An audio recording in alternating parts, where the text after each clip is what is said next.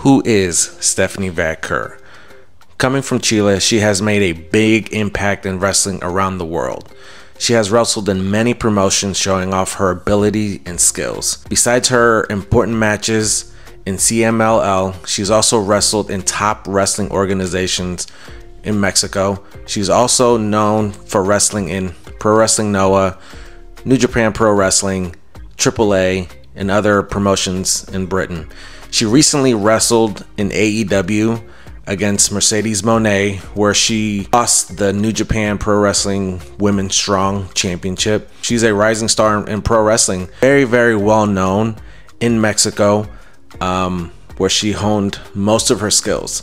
So her signing with WWE, bringing Latin flair to NXT and eventually hopefully to the main roster, I think is a big signing for the WWE. I mean, we've had a lot of great Latin female wrestlers in wrestling and in the WWE. From what I've seen in some of the matches I've watched on YouTube, she's a badass in the ring.